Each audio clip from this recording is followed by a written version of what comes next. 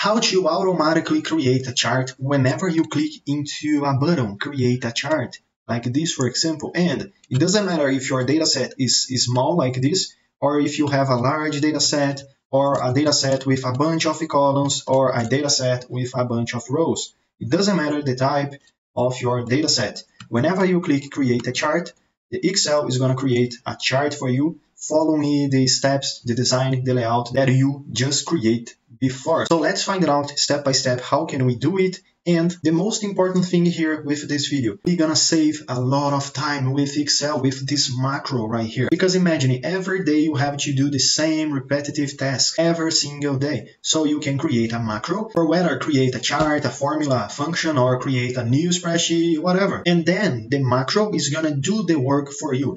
This is the beauty of using a macro in Excel. So let's go step by step and find out how can we do it. To start with, as we're gonna need to use a macro in Excel, we can start to enable the developer tab. You can click here in the home tab, and then in any blank spot, you can right click and customize the ribbon. You can select the option. With this new window that's gonna be pop out for you, instead of using popular commands, you can choose main tabs, for example. And here you have the developer tab. You can choose this option and then add and then OK. That way, here we got the developer tab. Now we can go straight to record a macro, and that way we can automatically make the chart in Excel. But before we do it, let's understand what we have here. See that I have here 4 different sheets, but I'm going to start with the first one. And in this first sheet here, I have a data set where I have as the first column a couple of teams. Team 1, 2, 3, and 4. And also, I want to compare each one of the teams against each other. And I want to see how much, let's say, the first team got as result in the first round, and also in the second one, and so on, so on. So I have here the teams, the first round, the second round, and here in the last column, the final result. But if I move on to another sheet, for example, this one right here, as you guys can see, it's this sheet right here is larger than the first one. I have here more columns, and also I have here more rows. That way we can see that the automatic chart needs to work in any type of data set that we're gonna use here. Here in this third spreadsheet, I have another type of data set with just a few rows, but with a lot of different columns. And in this last data set here, in this last spreadsheet, I have just a couple of columns, but a lot of rows. 26 different rows. And I need my Excel chart that we're gonna automate work properly in any different type of data set. If it can have a bunch of columns, a bunch of rows, fewer columns, fewer rows, it's gonna need to work, okay? Let's start here with clicking the developer tab to record a macro, and then I'm gonna choose the option record macro. I'm gonna click here. I can just do here 4 different things. The first one is give a macro a name. So for example, create a chart. But instead of using this space in between one word and another, I can't do it. So instead of I'm gonna use here underscore, create underscore a underscore chart. I can also insert here a short key, and whenever I just press this short key in my keyboard, the chart is gonna be automatically create for me. I can also store my macro in a new workbook, this workbook, and so on and so on. I'm gonna let the option this workbook, and I also can create here a description, but I'm gonna leave it blank. I can just now click here and OK, and everything that we click, everything that we choose here as a tool that we're gonna use, everything that we just click in the keyboard is gonna be saved, stored as macro. And when we run this macro, Excel is going to take all these actions that we did, and it's going to automatically run for us. The first step that I need to do here, as all my data sets start in the cell A1, I'm going to make sure I select the cell A1. So click in the cell A1. Now I need to do something to select the entire column, not just to the column D, for example, but the entire column that I have. To do it dynamic, because it's going to be times where my data set contains, let's say, 2 different columns. But it's also going to be times where my data set have 20 different columns. That way I need to make sure I select, doesn't matter how many columns I have, I need to select all of them. To do it, I'm gonna press and hold the Control key, the Shift key, both together, Control and Shift key, and then right arrow key. Now I'm gonna do something similar. I need to select all the rows that I have with the same logic. So Control key, Shift key, and down arrow. That way I select my entire data set. Now I can move on here and click in Insert and choose the chart that I'm gonna use. I'm gonna choose the option, the first one, Insert Column, and 2D column, for example, this one right here. But instead of using this standard chart that Excel gives us, I need to make some changes here. The design, the layout, I need to change. The first thing that I can start with is clicking here in the chart design and choose a new design, for example, like this one right here that I like the most, style 13. I can click here, and as you guys can see, it's a cool style of chart. But you can choose another option too. It doesn't matter, okay? You can choose the option that you want to. Another thing that I can do here is the title. I can read it off this title right here. I can read it off these vertical values that I have to the left. And instead of using these vertical values to the left, I want to put the values over the columns. And these grind lines that we have underneath the columns, I can also read it off them. Let me start with the title, for example. So we're going to click here in the chart design. Here to the left, add chart element. And for example, I'm going to choose the option chart title, for example, none. And another thing that I can do is read it off these vertical values to the left, add chart element, and axis, for example, primary vertical. I can read it off this option. Now I need to insert the values over the columns. I can go here to the data labels and outside end, like this, for example. And the last thing that we can do here is read it off these grind lines. So add chart element and grind lines, I can just read it off this option. And we're done, guys. So this is my final version of the chart. And I'm basically done. So I can click here in the developer tab again. And I can stop recording. Or before we do it, I can click, let's say again, in the cell A1. And now I can stop the recording. So I'm going to click here and we're done. I can also delete this chart that we just create here together. And to make sure it's working, let me click here in any blank cell, for example, like this.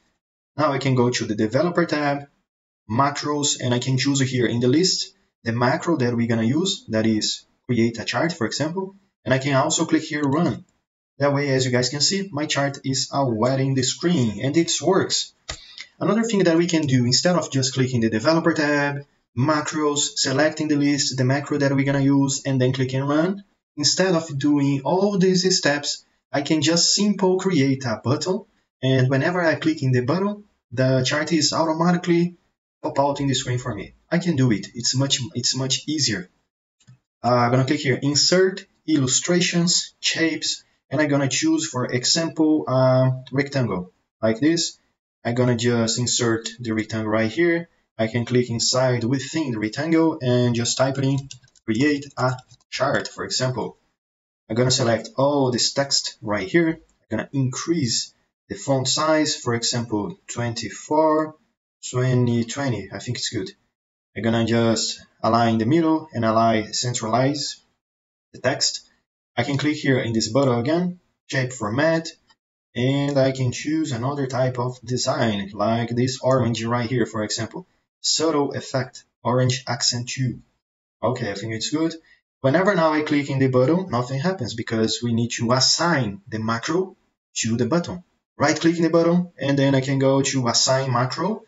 I can choose the option, the macro that I'm gonna need to use, that is create a chart, and click here OK. Let's see if it's gonna work. Create a chart. I'm gonna click here, click, and yeah, we're done. So the chart is done. Whenever I click here, I got a new chart.